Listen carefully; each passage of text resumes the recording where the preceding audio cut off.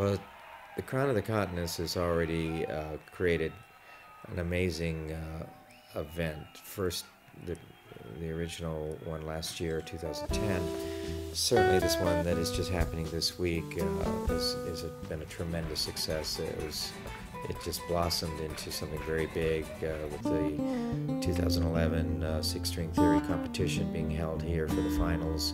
Point of view, it's just something that everyone in the world should know about that loves playing guitar, because you will never in your life learn as much as you can in this week and see the guys that you see. I mean, you know, just to think it's Steve Lukather played on probably every pop album out there.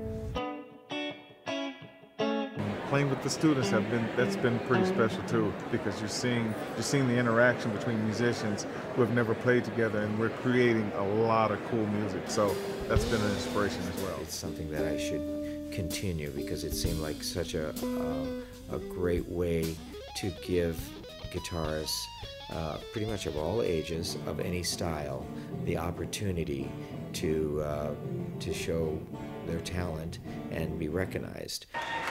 The competition thing is difficult because how do you judge, you know?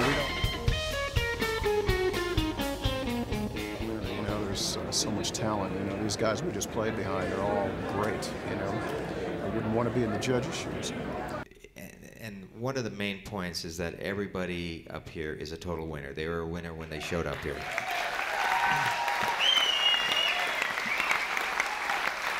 The sponsorship, people like Yamaha, Monster Cable, Diodario Strings. And the winner, David Brown Murray from Ireland. Those people came in and said, wow. I mean, across the board. They said, we had absolutely no idea that this was going to be as stellar and incredible. Say hello. Hello. I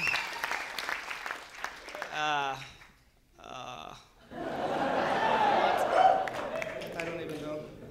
It's been a tremendous success. It just blossomed into something very big with the 2011 six-string theory competition being held here for the finals.